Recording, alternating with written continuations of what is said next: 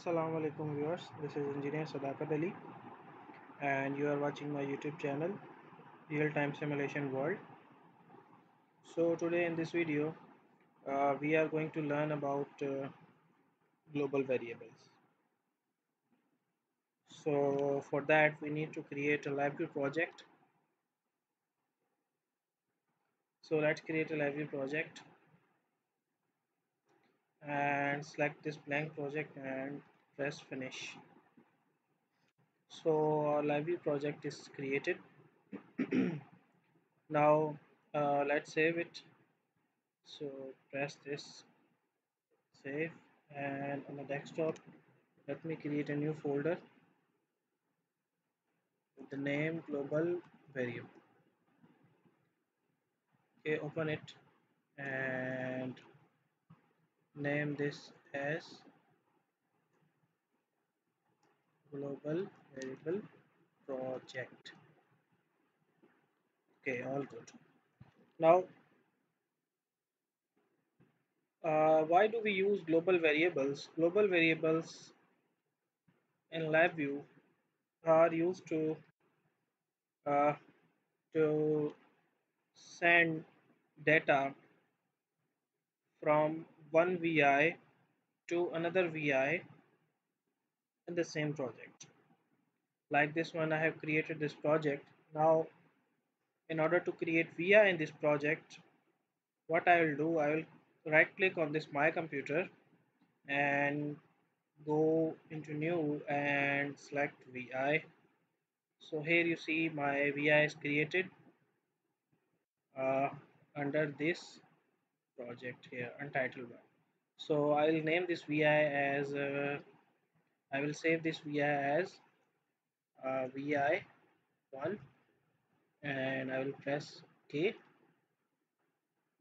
Okay, then let me close this.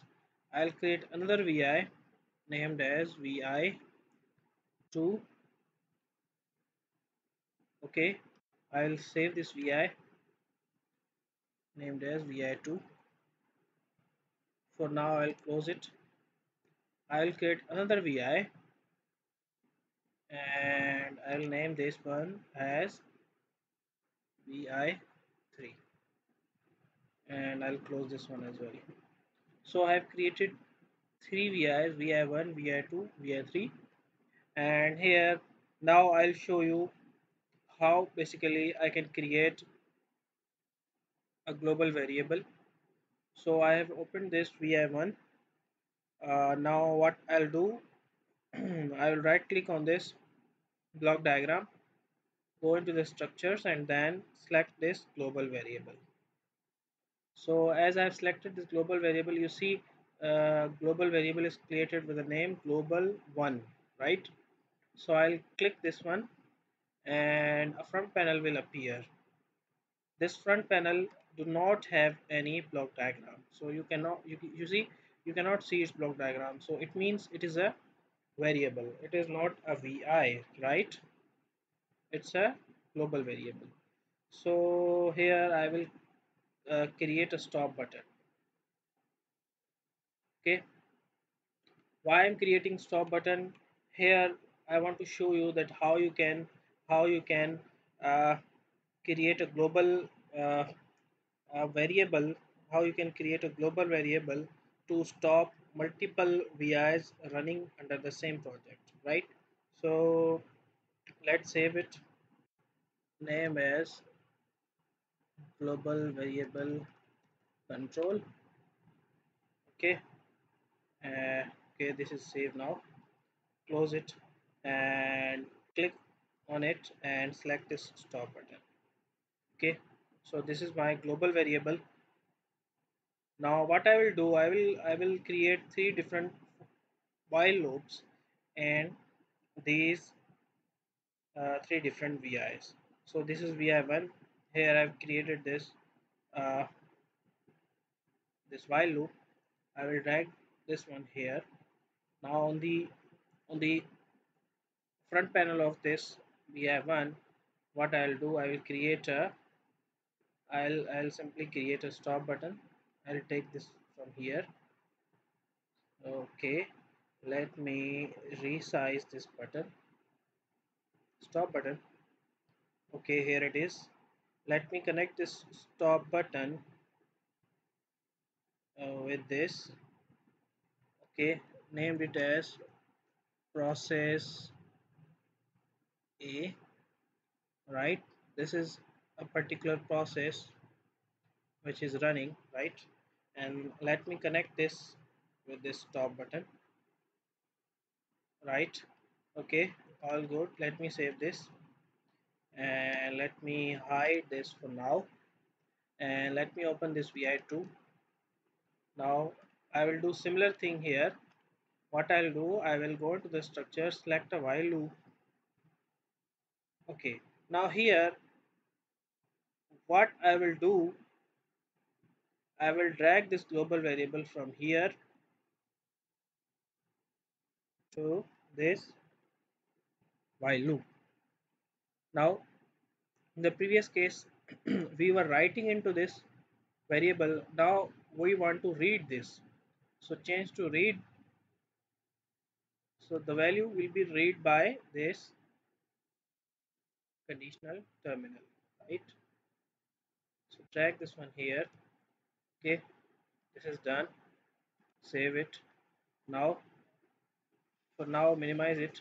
Now open vi3, go into this block diagram, right click, go to the structures, create a while loop, and repeat the similar process. Hide this for now and drag this global variable over here as well. Again right click on it and change to read. So okay, name this process number 3.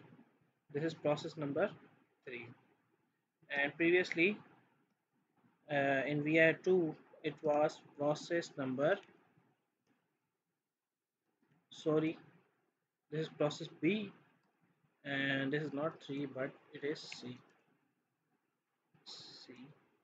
Okay, now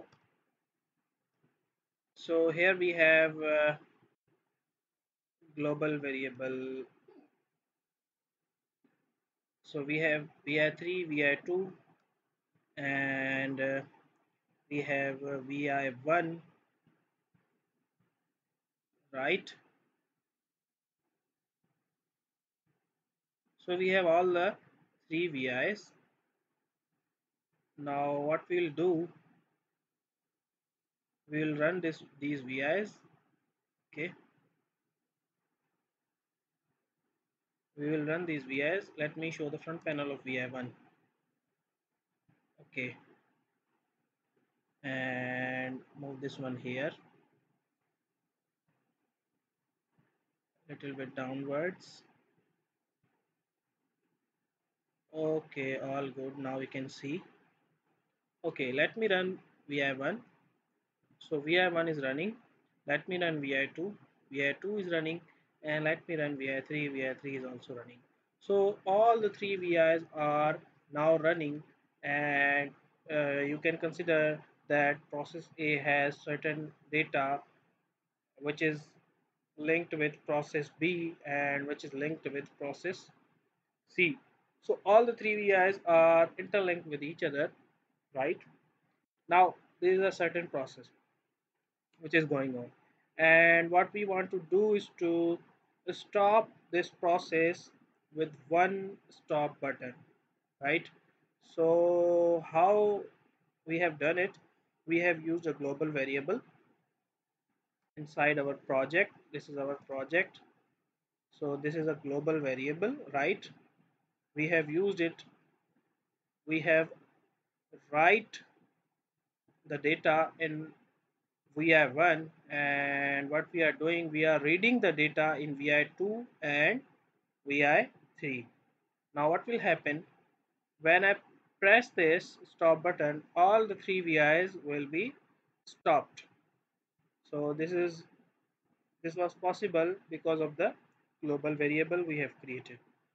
So as I run this, as I stop, as I click this button, what will happen, vi1, vi2 and vi3 will get stopped. So you see all the three VIs are stopped now. Let me do it again. So VI1 is running, VI2 is also running, and VI3 is also running, right? So again, as you click the stop button, all the three VIs will be stopped.